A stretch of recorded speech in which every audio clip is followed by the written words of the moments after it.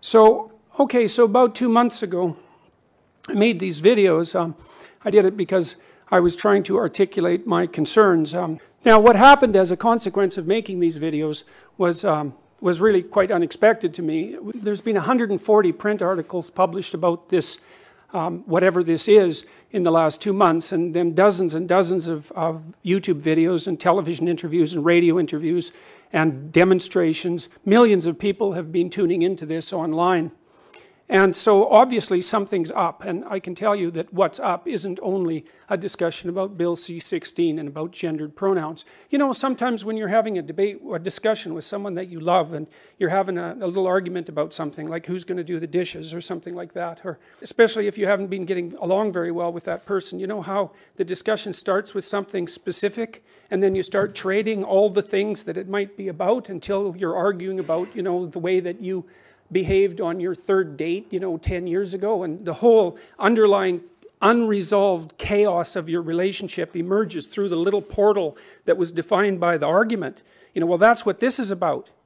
So what the hell's going on here exactly, and why are we damn near at each other's throats? Look at what happened in the United States a week and a half ago.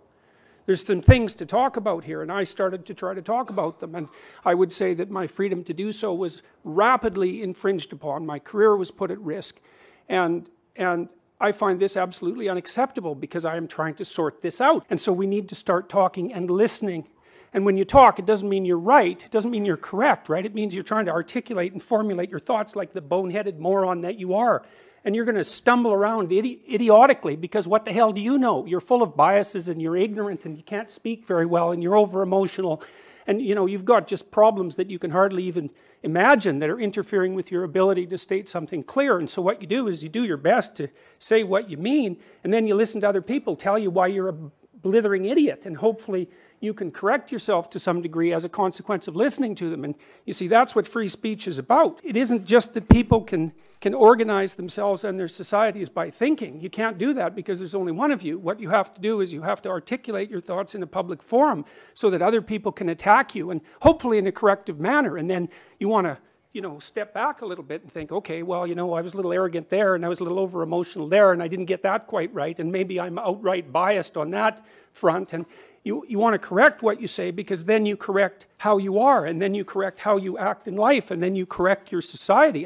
And to the degree that we limit freedom of expression, we put all of that at risk. And that's partly why I don't believe that freedom of speech is just another value. I think that's preposterous. I think that if you claim that, then you know nothing about Western civilization and history. Freedom of speech is not just another principle. It's the mechanism by which we keep our psyches and our societies organized, and we have to be unbelievably careful about infringing upon that, because we're infringing upon the process by which we keep chaos and order balanced. Well, what is this all about? I can list you some of the things that it's about. It's about inclusion versus bigotry and prejudice, right? It's about the left wing versus the right wing. It's about who's free to choose their language and what elements of respect that you're due to people who are different than you, say with regards to pronoun use or chosen names. It's about whether the subjective or the objective is going to take precedence, because implicit in Bill C-16, and I'm telling you, there's an assault on the idea of objectivity itself, an assault on the idea of biology itself.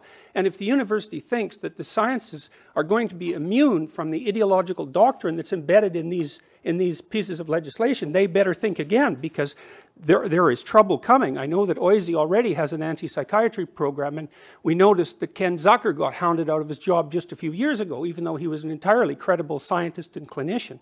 It's about constructionism, social constructionism, versus positivism, versus pragmatism. And there's a mother versus father thing going on here too. And you know, you kind of saw that with Hillary Clinton versus Donald Trump. I would say that was the overprotective, devouring mother versus the tyrannical father, which is that's not a good narrative from a mythological perspective. It's about also the adversarial spirit, I would say, versus the logos. And the adversarial spirit is the spirit that claims what I think right now is correct above all else, and I have nothing whatsoever to learn, versus the logos. And the logos is a very complex idea, and that's that the proper citizen is the person who embodies truth in speech and attempts to act it out. And that also includes listening, because listening is part of communicative intent.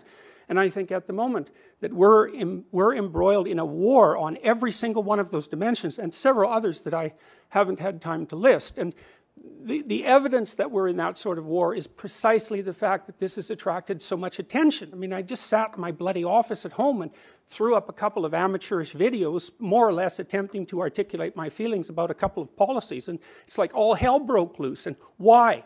Well, because that hell is right underneath the surface. I hate to stop there, but you're at the end of your time. I'm done.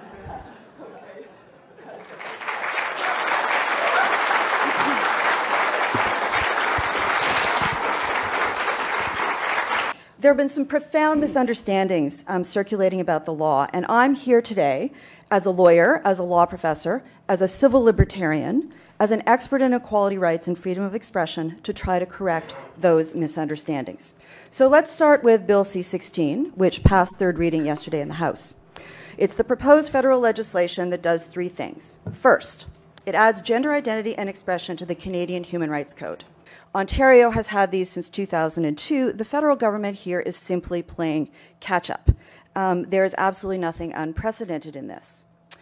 Number two, Bill C-16 adds gender identity and gender expression to provisions in the criminal code that define an identifiable group for the purposes of advocating genocide, the public incitement of hatred, and the willful promotion of hatred.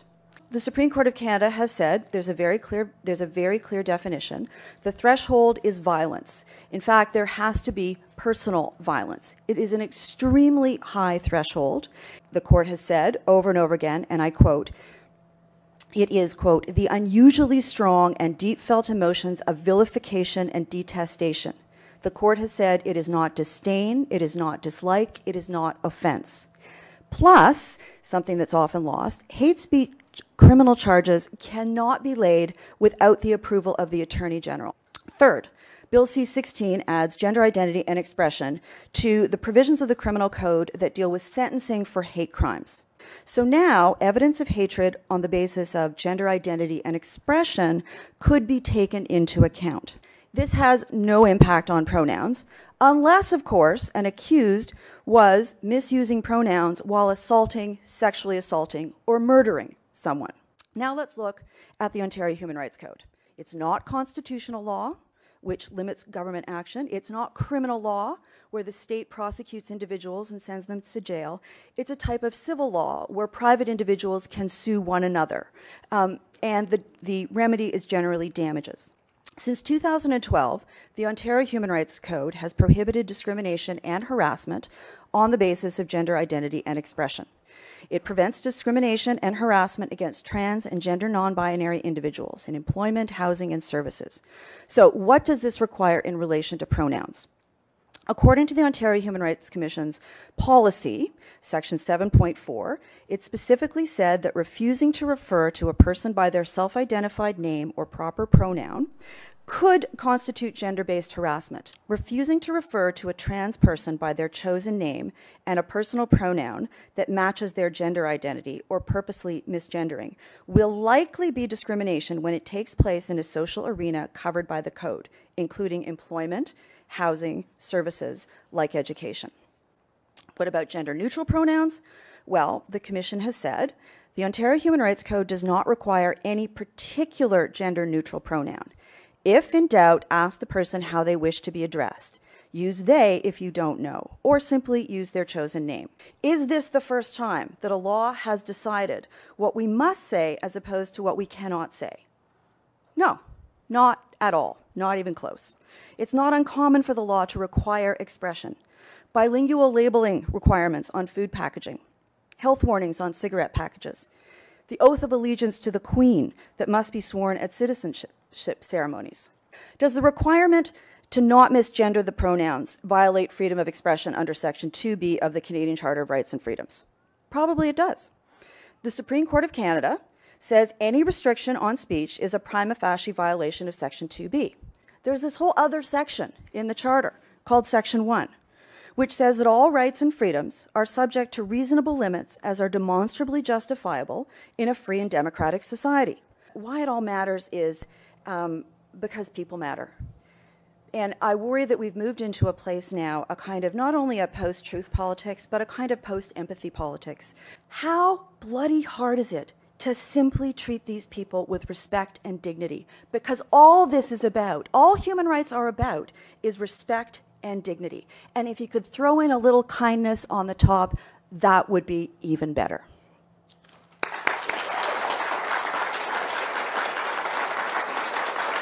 So I'm going to read you something that a graduate student sent me from the University of Toronto the other day, and I can also tell you that I've received hundreds of letters like this. Today, I had a tutorial at the University of Toronto where I talked about Jordan Peterson and issues of personal identity, legally sanctioned identity categories, etc.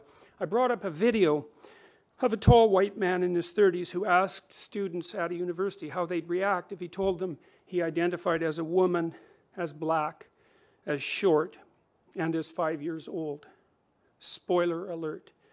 Students in the video resist some of the later categories a bit, but are mostly accepting.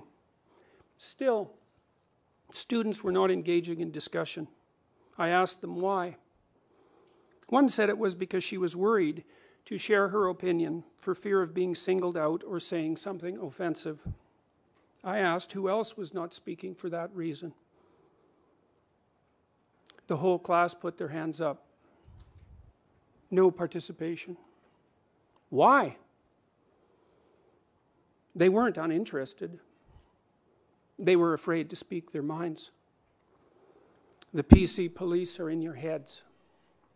You just heard a lawyer's opinion. I have many lawyers' opinions, by the way. I'll start with lawyer one, who was the counsel to several prime ministers. He talked to me about the Human Rights Tribunal because I went and saw him 2 weeks after this all started. Human Rights Tribunal is a kangaroo court, in my opinion, and it should be abolished as fast as possible. It's one of the many institutions in Canada that pose a threat to your freedom that is of almost unimaginable proportions. Here's what this top lawyer told me. If I'm taken in front of the Human Rights Tribunal, it will cost me $250,000. I will pay the legal costs for my opponents, and I will lose. He said, go back to your safe little life and shut your mouth. Second lawyer told me, my critique of the Ontario Human Rights Commission is spot on. And absent the Charter of Rights and Freedoms, which has these contradictions built into it that you just heard described, much of what I was saying was illegal and has been illegal since 2012.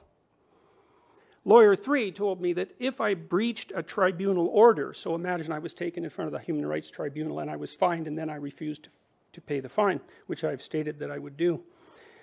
That equals contempt of court, which inevitably means jail until the contempt is purged. The social justice tribunals and the SJWs, social justice warriors who staff them, have a rogue nature. They can search your house without a warrant. They can use secret hearings. There are no rules of evidence, and the judges are unaccountable. But those are legal opinions. Let's look at a real world case. Let's look at what happened when I made my videos. Let's look at how the university responded, because I can tell you, in the video I said, look, what I'm doing is probably illegal, and worse, my employer is legally responsible for it, because that's built into the codes as well. So by the way, if you're an employer, you're responsible for everything that your employees say, and everything that anybody interprets what they said as being, whether it's unintentional or intentional, whether or not a complaint has been made. So just think about that. Anyways, October 3rd, the university said, like all members of the university community, I have an obligation to comply with the law, including the provisions of the Ontario Human Rights Code. Their policy with regards to workplace harassment, which the university implied that I was engaging in a course of vexatious comment or conduct, where the course of comment or conduct is known, or ought reasonably be known, to be unwelcome. So what happened essentially was the university reviewed what I had done, and then they reviewed the policies as laid out on the Ontario Human Rights Commission website. The university reviewed my videos and they decided that what I said was true. They decided that the video I made was probably illegal and that they were responsible for it. And so in an attempt to distance themselves from me, under counsel from their legal people, and believe me, the university has good legal people, they sent me a warning. And this is what happens if you want to discipline a recalcitrant employee, essentially, so that you don't have to bear legal responsibility for their acts. And after the third warning, you can take further steps. Now, I pointed out to the university at one point when we were discussing how this forum was going to proceed, that perhaps it would be in their best interests to not support the people who were trying to stop me from talking, but instead to support me legally, and if necessary to take this all the way to the Supreme Court. And the university said categorically that they would not do that. So I would say, when it comes to the contradictory provisions that are in the Canadian Charter of Rights and Freedoms, and so we might say roughly equality versus freedom of speech, the university decided which side they're going to go down on. So on October 18th, the university mentioned to me in another warning letter that if personal pronouns are being used, the refusal to use the personal pronoun that is an expression of the person's gender identity can constitute discrimination. So now, you see what's happened is that I haven't refused to use someone's gender-neutral pronouns. I said that I would refuse. So it's not even the refusal itself that's producing the letters. It's my declared intent to engage in the refusal. And as far as I was concerned, what I was essentially doing was criticizing a piece of legislation that had not yet been passed. But the university's legal department decided that all that was sufficient for them to distance themselves from me and to engage in disciplinary activity. So, and then with regards to these human rights tribunals where all this stuff would be sorted out, it's like those places destroy your reputation and destroy you financially. And can they put you in jail? Well, it's a complicated argument in some sense, but I can tell you that if you refuse to pay the fines, that's the next step. The federal people have indicated that these policies will be interpreted in accordance with the Ontario Human Rights Commission's policies online. And so you guys should go read those, because those are not fun. And I would say that they pose an incredible threat to your liberty. And it's all done under the guise of compassion. People who keep pushing that on you are making a massive mistake. And they're infantilizing you. And they're terrifying people in the university community, as you can tell by the letter that I just read. And I've received dozens of letters like that. People are afraid to say anything because they're going to get targeted. And if you wonder or not if that's true, then just think about what happened to me. And ask yourself if it's true. Good enough. Thank you.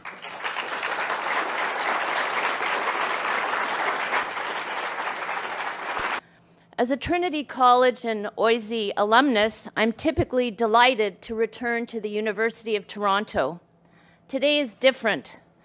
To make sense of what it means to be here today, I've found myself going back frequently to the 1989 debate at Western on the subject of race and IQ between Philip Rushton and David Suzuki. To borrow David Suzuki's opening words on that day, quote, "I do not want to be here. I do not want to dignify this man and his ideas in public debate," end quote. There was, in 1989 at Western, as now, an extraordinary media frenzy concerning the apparent threat to academic freedom posed by the mere possibility that academic freedom is not an absolute guarantee, that as scholars, our relationship with knowledge and with the public trust is tempered by responsibilities and limitations. Of crucial import to my argument today is that this is a relationship structured not on juridical grounds. This is not about the law, but on ethical grounds.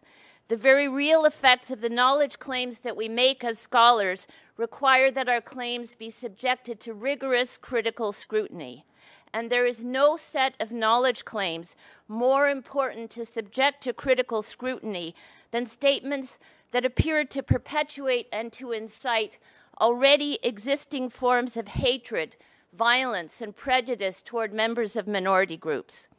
We need to identify and address the claims made in the recent public works of Jordan Peterson, claims about trans people, claims about the validity of gender identity, claims about the proper use of pronouns, and claims about academic freedom rights. And let's be clear, we have a unique difficulty here today in subjecting these claims to scholarly scrutiny. What kind of claims can you have in amateurish videos? The recent public works of Jordan Peterson provide a fabulous case study of the cultural production of true believers, the cultural production of ignorance in an age of reactionary populism. So let's take a look at how consequential and studied ignorance works in relation to gender. Here are the major claims of Dr. Peterson's recent public works, specifically the first of 3 lectures concerning Bill C-16. And I will quote directly here from my lecture transcript.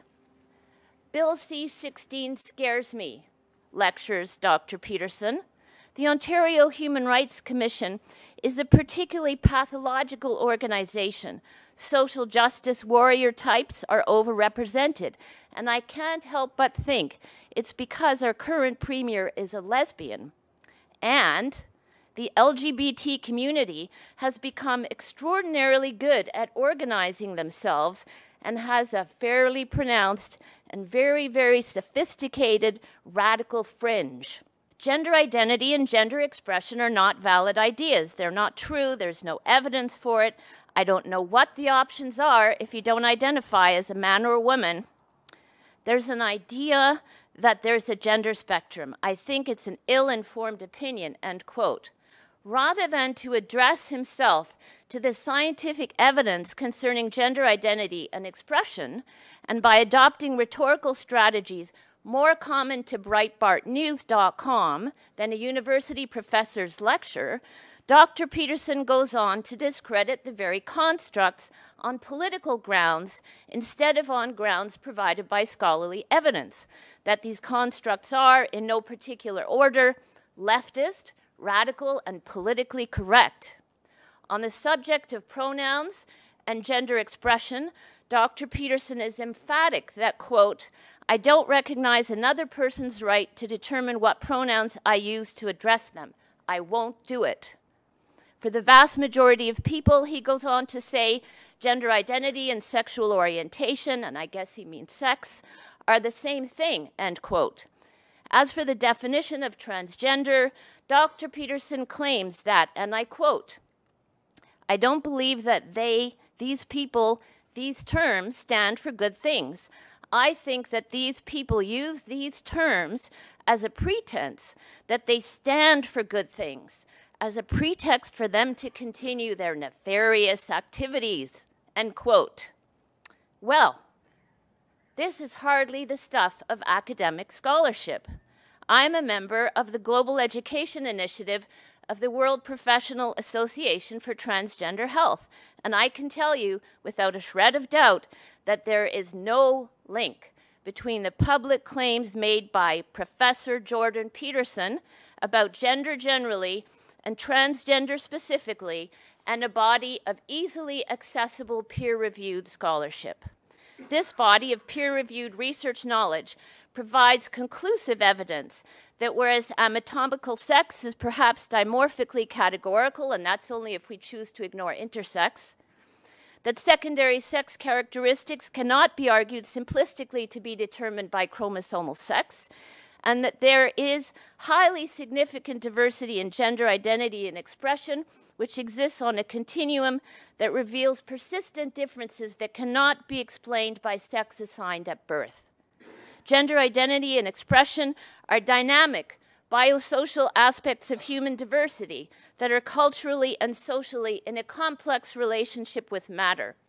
Gender identity and expression are linked both to the extraordinary plasticity of human life and the fluidity of identity, and as well, and this is where we must pay close attention, linked to gender-based violence, to minority stress, and threats to a whole host of rights in Canada that are not up for debate here today.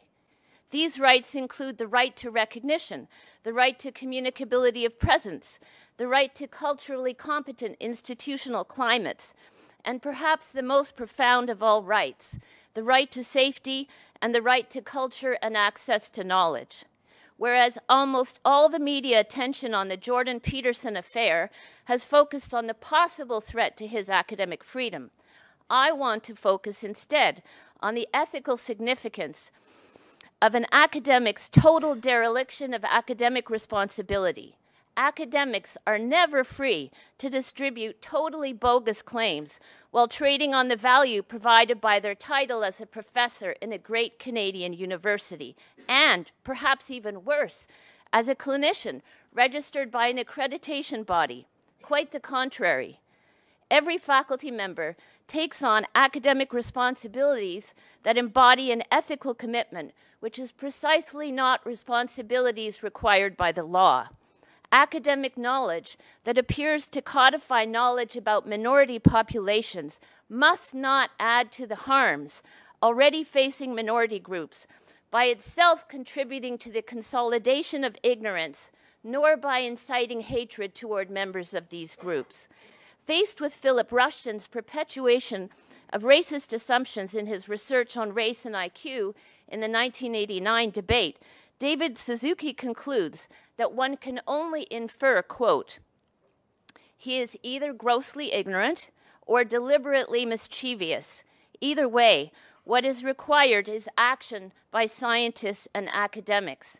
His claims must be denounced. This is not science," end quote.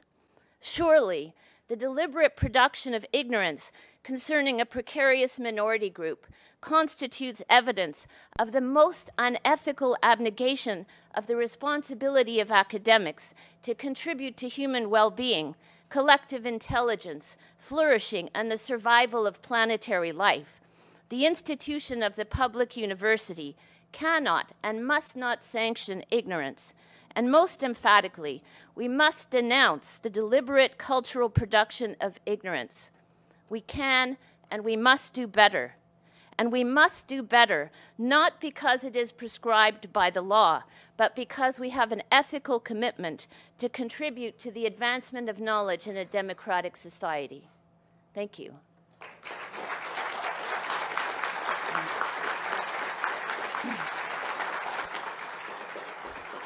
In law, we tend to distinguish between the law as it is and the law as we would like it to be. And the experts you cited seem to be critical of the law as it is, along with you. But does Professor Kosman's outlining of some of the elements of C16 in particular, does that give you any comfort? Does it allay any of your concerns that it really focuses on the advocacy of genocide or the commission of hate crimes, and that those kinds of things are probably the sort of restrictions that most people in the room would think were reasonable restrictions?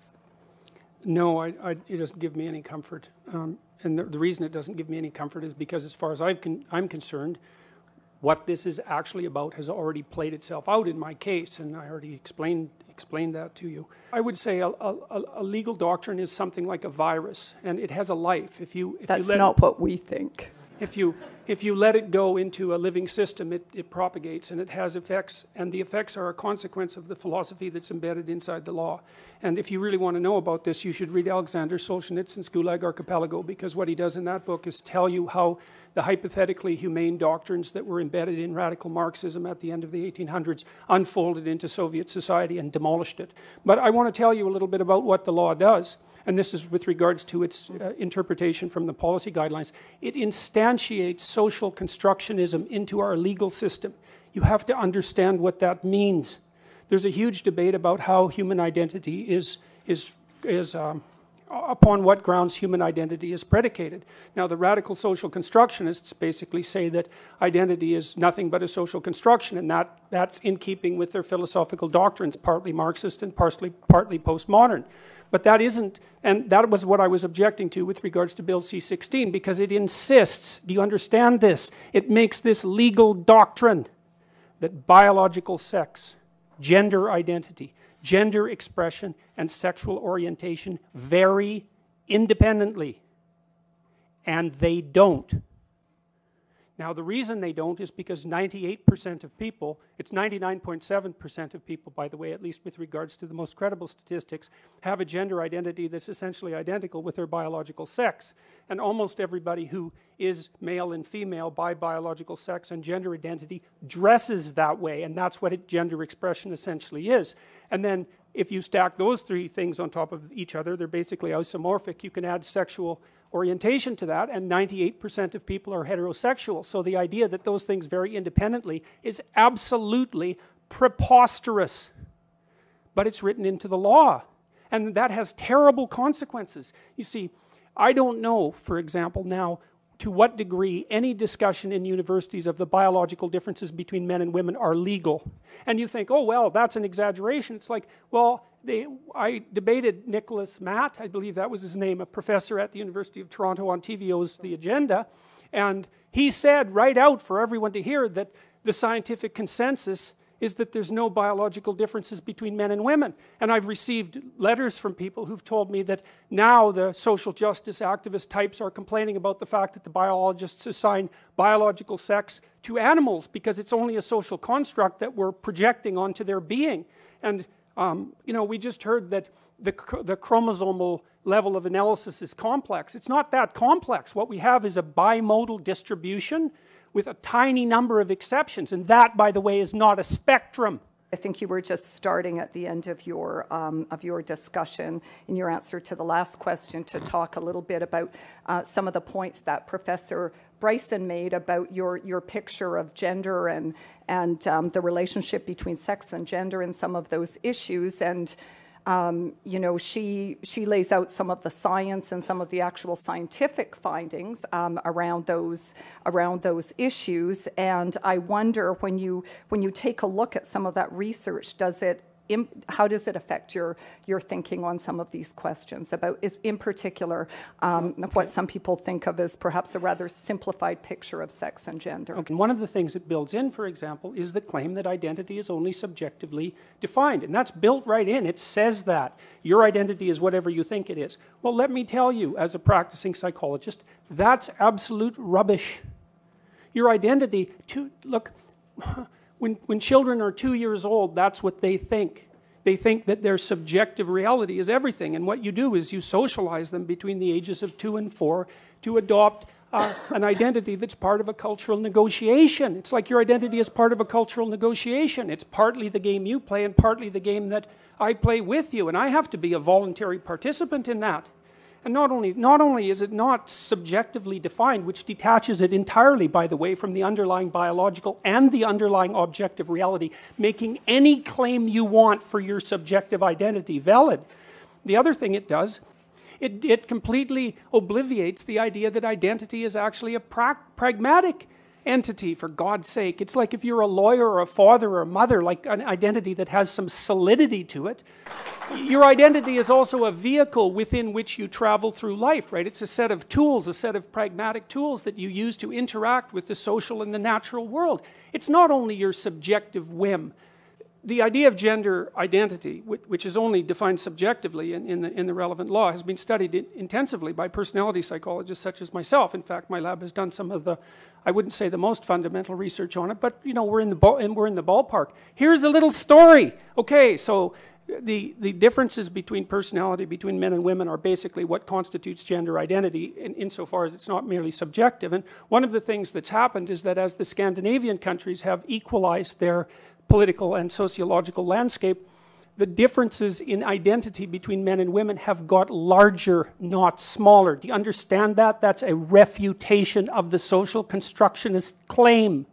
So what happens is that if you flatten out the landscape so that there are very few socioeconomic differences, say, or sociological differences in the treatment between men and women, what happens is the biological difference maximizes. It maximizes. Do you understand? That means men and women get more different, not more the same. And the thing about women in the audience, bloody hell, you should think about this, because don't you want to pursue the things that you're interested in? And if you pursue the things that you're interested in, because you're interested in different things than men, I'm telling you, and if you look at the interest variation, this has been established technically. If you look at the interest variation, there's almost no overlap between men and women if you sum up the differences in interest and temperament. Okay?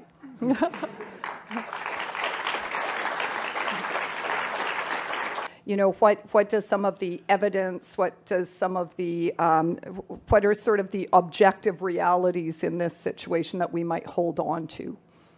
Science about causality, about, in essence, sex being linked and producing gender, requires us to move outside of the current realm. All that we have in this realm is quasi-experimentation.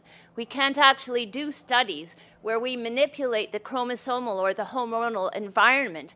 And so since we can't remove sexism and misogyny from the production of gender, we can't actually reach conclusions about what we take to be gender differences. Thank you. Point 2, pronouns. Let's put pronouns in some kind of context.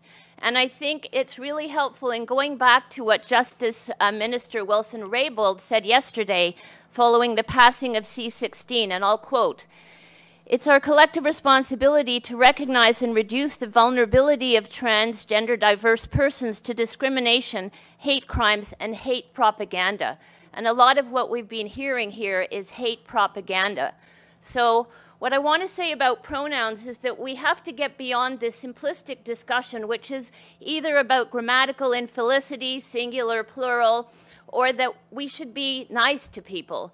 We actually have to deal with our responsibility in creating institutional climates that take very seriously the goal of reducing inequality. That has always been the fundamental goal of education. So at the University of British Columbia, the Trans, Two-Spirit, and Gender Diversity Task Force is looking at everything in the context of what Greta Bauer and her amazing colleagues at TransPulse call institutional and informational erasure. We're looking at housing, student health. How are trans and gender diverse students going to go to student health and get care that is both medically and culturally competent? How should we be organizing student information systems so that people can tell us their names and their pronouns? This is a technical challenge only, and we have to rise to the challenge. Professor Peterson, let's start with you. So this question says, you present your issue with Bill C-16 to be that the infringement of freedom of expression regarding gender pronouns is a problem. Do you hold the same stance with other discriminatory language in the Human Rights Code, such as being able to use racist terms with regard to students? And if you believe that one of these things is a violation but not the other one, why? I'm not sure I read that out all that well, but you get the idea. Okay, well, first of all, I don't think that these issues are the same. I don't think they're the same at all. I mean, I've been thinking about the pronoun thing, you know, because one of the things that people, it put me back on my heels for a while, because the claim was basically, well, it's something like, why doesn't the mean professor just play nice and respect people by using their pronouns? And it took me like 3 weeks to unpack that, because who gets questioned about pronoun use? I don't know why the hell I use the pronouns I use. I use them because they're part of the language. I use he and she because that's what everyone uses. And so then I had to think about, well, why do we in fact use pronouns? And we use them in part for the same reason that we use other categories, and that's to simplify the world for functional purposes, roughly speaking. But then I was thinking, well, is the use of he and she a mark of respect? And the answer to that is, well, no, it's not a mark of respect. It can't be a mark of respect. What you call 4 billion people can't be a mark of respect, right? It's a mark of basic categorization. And so then the claim comes up, well, if someone wants you to use a particular pronoun, then you're disrespecting them if you don't. It's like, okay, let's think that through a bit. Well, that assumes that when I'm using he or she for people in normal parlance, that I'm actually indicating my respect for them. And that's not true. It's like, if I don't know you, I classify you generically, and basically I classify you in terms of how you present yourself publicly. I suppose that's your gender expression. And then I nail you with whatever pronoun seems to fit. It has nothing to do with respect. And besides that, you bloody well don't get to demand my respect. Why should you? You know, I mean, it's not like I respect everyone. That's a foolish thing to do. You respect people who are respectable. You know, you make value distinctions between people, and that doesn't mean you illegally discriminate against them. Those aren't the same thing. But I'm all for value judgments. Don't tell me that I'm not respecting people when I don't use their gendered pronouns. And the other thing is, I don't buy this whole idea that the people who are putting this legislation forward are valid representatives of the trans community. That's what they say they are. We have mechanisms for deciding whether someone's a valid representative of a community, and that generally involves democratic voting. I've received at least 20 letters from transsexual people who are on my side, and by the way, 0 from others, believe it or not, who are perfectly happy with the idea of gendered pronouns. It's just they want to be the other one. Now, you can have a discussion about that, and there's lots of things to be said about it, but the idea that this community that's coming out and demanding these rights is somehow representative of this homogenous oppressed minority, I think is rubbish. For this question, I'm going to ask both Professor Kosman and Professor Bryson to comment on it. So one of the objectives of the transgender and queer rights movement is to enter into public conscience in a way. And this person asks, this can only occur through public conversation. Do you worry that it may not be possible to have thoughtful discussion if there is government restriction about this kind of speech? And do you worry that it would skew discussion in one direction or another? So perhaps Professor Kossman first, and then Professor Bryson. I think that there is an important way to have public discussions around a whole range of issues. I would welcome a discussion on the role of hate speech provisions.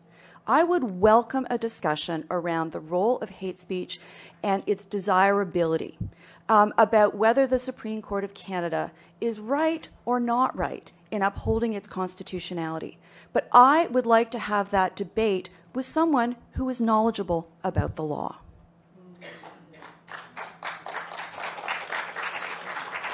Thank you. And Professor Bryson. One of the big questions that I had to deal with in considering whether or not to accept the very generous offer, invitation of the University of Toronto to come here today would be the impact of this event on trans and gender non-binary people, specifically at the University of Toronto and much more generally. And so, whereas I would say that I recognize practices of peer review, and practices of peer review are not denouncement. Practices of peer review are practices that we utilize to make assessments about knowledge claims, whereas I would fully appreciate being able to enter into a discussion about gender and gender identity and issues around trans culture as a means of practicing peer review. I think the difficulty that we've had, and we've managed to reproduce this difficulty here today, characterized just now by Dr. Peterson as simplifying the world for functional purposes. Simplifying the world for functional purposes is not what I recognize to be academic practice. This is not how we relate to knowledge. And so I think that there's a concern when we don't subject claims that are being made as knowledge claims by people who carry titles at great Canadian universities, when we don't treat those knowledge claims in the same way that we would in any other field. And when they're knowledge claims made about members of minority groups, embattled, vulnerable, marginalized members of minority groups, then I think that we all need to be very concerned about how it is that we're changing what we think we do in the university, which is supposed to be about the advancement of knowledge and excellence. Thank you. Is Professor Peterson, as a clinical psychologist, refusing to acknowledge how damaging it could potentially be to an individual to disregard their identity? It's a very difficult question to even engage with because I don't understand it. It makes things so simple that you can't discuss them properly. All I do in my clinical practice, and I have about 20,000 hours of experience in my clinical practice, and I've dealt with all sorts of people, far more variation in people than the typical person ever encounters, and I think I've done it at least reasonably competently. All my discussions with people in my clinical practice are about their identity, given the definition of identity that I brought forth, how they feel about themselves, how they conceptualize themselves, because those are two different things, how that plays out in their interactions with other people, and what the functional significance of that is. And I'm going to say forthrightly, well, two things. One is that I don't believe that any of my clients have had cause to worry about my interpretation of their identity, because what I do in my practice is help them discover what that is. I'm seriously not interested in imposing any ideas of identity onto someone, because I can't do that. I don't know what the right vehicle is for you to travel through life. What I can help you do is articulate your concerns. I can ask you questions where I see contradictions in your self-articulation. I can help you make plans for the future. And I've helped thousands and thousands and thousands of people, by the way, make plans for the future with the stuff that I do online. And so I'm helping people build a genuine identity.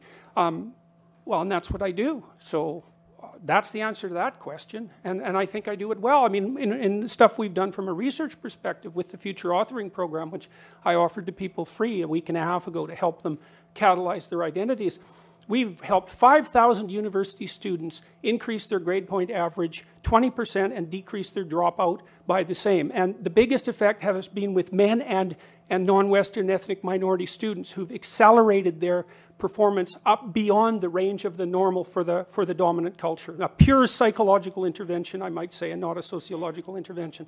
So I'm perfectly willing to stack my record on identity formulation up against anyone's. And I should also point out that I think where I'm most vulnerable in this entire debate, and I expect this will happen, and there's already been noise about it on the Ontario Psychological Association website, I think they'll probably come after my clinical license. So that'd be my guess. So I think we might be straying a little away from the question now. So thank you. No, we're not, because that question involved my clinical practice. I'm not straying a bit. That involved my clinical practice, and there was a reason that the question was posed. So I'm not straying. Thank you. Why do you feel that someone's personal gender identity and pronouns infringes your free speech? Can one not also argue, based on your interpretation, that professors can use racial slurs in their classroom and that the inability to do so would violate their freedom of speech? Well, that's pretty much the same question, I think. I think that we're crossing a dangerous line, and the line is the requirement that's being put upon people by government agencies with the full force of the law behind them to decide what language categories you're going to use. When I opened this debate, this forum, I tried to explain what this is about, and I couldn't explain everything that it's about because it's about too many things. But one of the things it's about is ideology and the distinction between the left and the right, and let's say. Now, I truly believe that these made-up pronouns, of which there are many, dozens, in fact, and there's no consensus on them. I was just going to ask if you could go back to the point about the analogy between the racial slur and the I don't think there's any analogy at all. But that's I think what the difference people want to hear you I'm on. talking about compelled speech. There's a difference between saying that there's something you can't say and saying that there are things that you have to say. And I regard these made-up pronouns, all of them, as the neologisms of radical PC authoritarians. Do you understand that? And I'm not a fan of that sort of person. And the reason I'm not a fan of that sort of person is because I've done my homework. I've read everything I can get my hands on in the development of authoritarian political systems, and I know the literature inside out and backwards. And I am not going to be a mouthpiece for language that I detest. And that's that.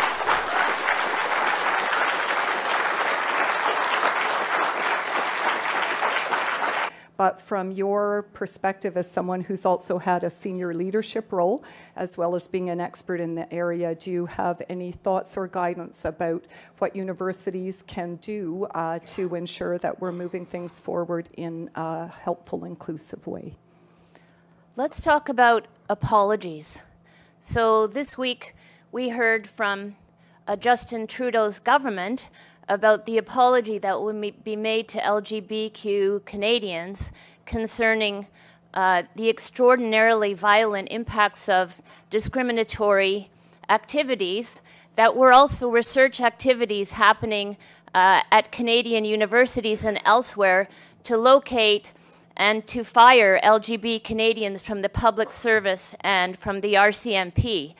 And let's pay attention to some of the details of that situation. You can Google the fruit machine, an incredibly bogus apparatus that was created, let's say not coincidentally, by a psychologist at Carleton University, Dr. Wake, who was the chair of the psychology department, intended only to identify supposed homosexuals who then would be fired from government service and from the RCMP. If we fast forward to the fairly recent past, we could look at CAMH making an apology for the incredibly damaging work carried out by Zucker in his bogus conversion therapy based entirely on these ideas about sex producing gender constancy, which then in the case of gender diverse young people could be cured by means of conversion therapy. CAMH had to apologize to the Canadian public and to Ontarians for the harms carried out by Dr. Zucker. And so I think that we might need to think about two things at the University of Toronto. And one would be an apology for any damages to the right to safety and the right to humanity on the part of trans and gender diverse people at the university and in the great city of Toronto more generally. And then, of course, the University of Toronto also, and perhaps it already is, and I'm sure you know more about this than I do, could implement the kind of wide-ranging program to think very carefully about how in an intelligent way to accommodate gender diversity and trans people in this wonderful, great Canadian university that is the University of Toronto. Thank you.